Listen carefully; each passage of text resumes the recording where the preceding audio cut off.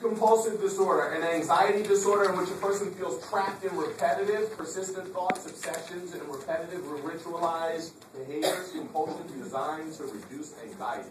Have you ever gone into the bathroom at a restaurant or at an event and you see somebody in there washing their hands like, 60 times, and they don't leave? Like, you do your thing for a couple of seconds and then you leave, but they're just like constantly there. And then they go over to the dryer, and then they go back, and then they... Or, watch this. Somebody every couple of minutes is putting on hand sanitizer. You guys haven't seen that before? Yes. Every 5 minutes. Like, what did you do in between the last 5 minutes that you could have got, the Black Plague? What could have happened? What could have happened just within the last 4 minutes that makes you need to put on some more Purell? I had a professor last semester. He had a phobia of chalk. That's right. All the time, he said it was all the time he had to sanitize. And it was like every second putting sanitizer in his hand. Check this out. Here's the deal. You're going to see this on the final. The person understands or does not understand the ritual behavior is senseless.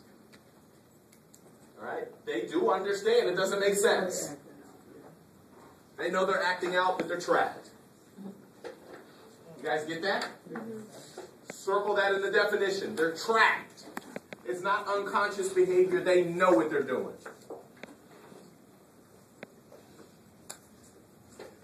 All right. Mood disorders. The difference between major depression and the blues. Everybody has the blues. Major depression is a mood disorder involving disturbances. Oops, sorry. In 3 areas. Oops, sorry. I'm sorry. So just go a little bit slower on this slide. Okay, so you can write it down. A mood disorder involving disturbances in 4 different areas. The first one is what? The second one is what? The third one is what? The fourth one is what? Okay, watch. So if Khalid comes to me and says, I think I'm clinically depressed, and he's only having disturbances emotionally and behaviorally, but he's not tired, and he's not having cognitive dysfunctional thoughts, he can't be clinically depressed. In order to be clinically depressed, you need all 4, period. You can have tendencies, that makes it a tendency. But in order for the disorder to be diagnosed or selected or cited, all 4 have to be present. You guys get that? So the first one's what? Second? Behavior. Third? Cognition. 4? Body function. Good. So I'm sure you all have probably wondered, am I depressed? Am I depressed? You're only depressed if you're jacked up in all 4 of these areas. Okay?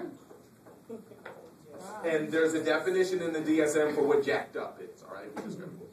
Yes? When it says thoughts of hopelessness, is that like contemplating suicide? Yes, so it can be. Suicidal ideations is a form of hopelessness. That's extreme hopelessness. Okay? I'm going to lose, I can't win, I'm not going to be successful. There are different ranges of it. Right? Bipolar used to be called manic depressive. Bipolar means opposite ends of the polar system, polar spectrum, the opposite ends of the spectrum. Right? Bipolar. 1 minute you're really high, next minute you're really depressed. A mood disorder in which episodes of depression and mania, that's why we used to call it manic depressive, excessive euphoria occur. All right? Episodes of depression, high depression, low depression and high euphoria. Origins of depression.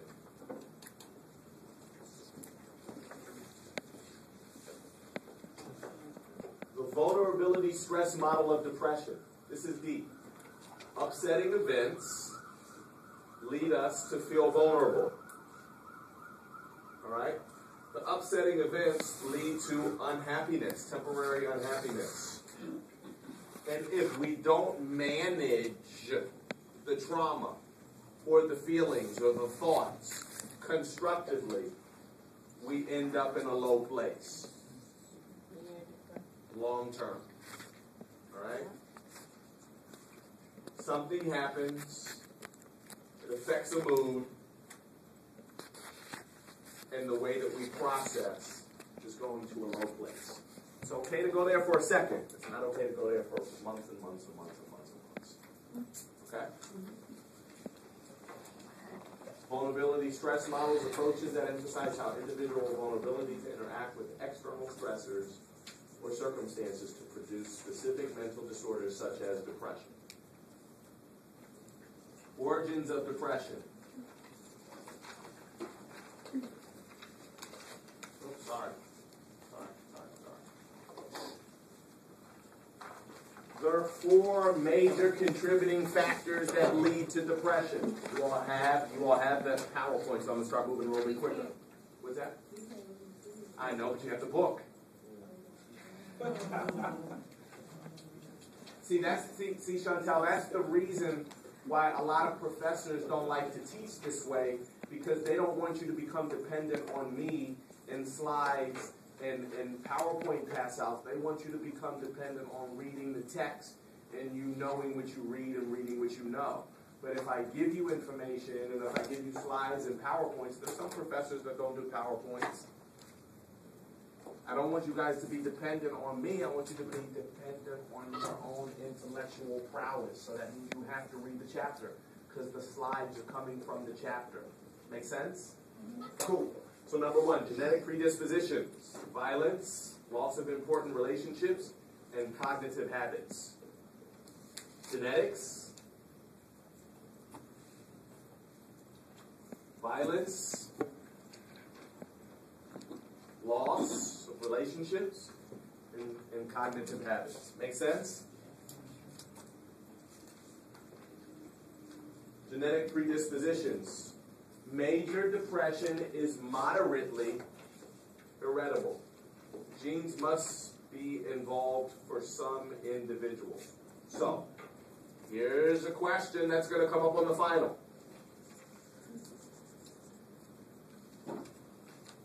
Studies have shown that major depression can be linked to heredity.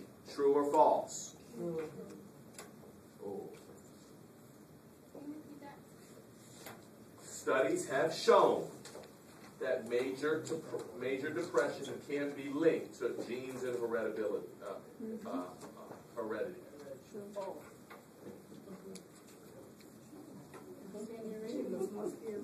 Yeah, genes must be involved, all right?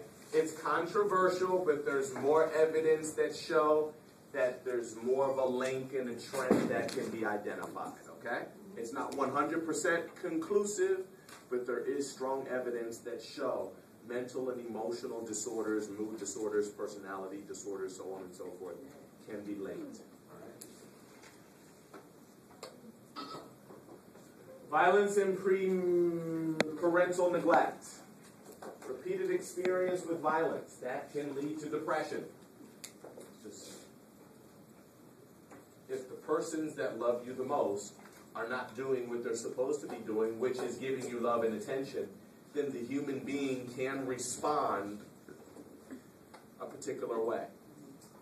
Okay? If you don't get it from where you're supposed to get it, then we'll reach out and get it in the wrong way. Sometimes that can be loving on ourselves. Sometimes that can be isolating from others, isolating from relationships. That can be, there are all kinds of different ways in which we process neglect. Domestic violence and childhood abuse. All factors that can lead to depression. Oftentimes when you see sociopaths and psychopaths, and they do an assessment or they do an investigative study of the person that blew up the building or cut off the heads of 14 people, or said they had childhood maltreatment issues. They were either abused or neglected, and so they've lived their lives acting out, trying to get the attention in the wrong way. Make sense? Okay.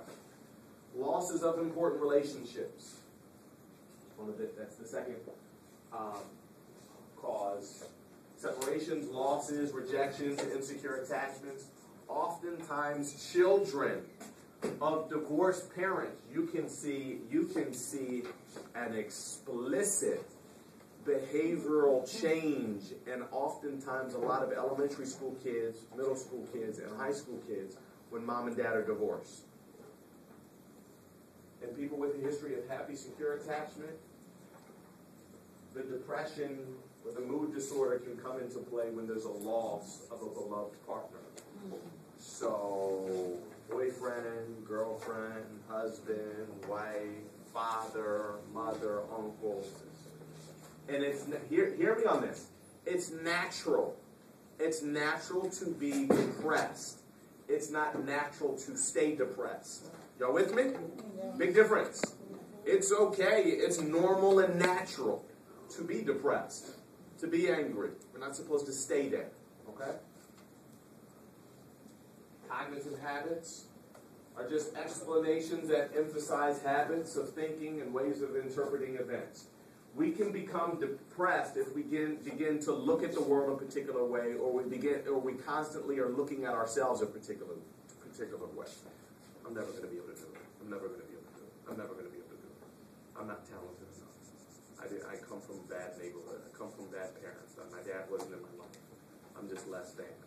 I'm just less than. I'm just less than. The more cognitive, the movie that you film, the movie that you tell yourself, the stinking thinking can definitely impact our sense of well-being. All right, depressed people see that their situation is permanent and uncontrollable. Okay, rumination. Ruminating means you just dwell. You just dwell on it. You nurse it and you rehearse it. You just continue to show the movie to yourself. Not good. Not good. And it's more common in women than it is men. Men, because traditionally we have been the workers, we gotta go work. Gotta go work, gotta keep moving. Gotta keep it moving. The good thing about that is we gotta keep it moving. The bad thing about it is we really don't deal with stuff. Women, they deal with it, sometimes just too much. And they just keep replaying the movie, and it's like, wait a minute. After you've processed, don't become enslaved to it. Deal with it. Everybody goes through the grieving process. And I'm not going to say Myra's grieving process should be 8 months. And Maricella's should be 18 months. No, we all grieve at different levels and ages and stages and so on and so forth. It's all individual. But here's the key. Remember what the mental disorder definition is. If you can't function optimally by yourself, on the job, and with others, and you're negatively or destructively impacting others around you, something is not right. Okay? It's okay to be down for a minute. You're not supposed to stay there. All right?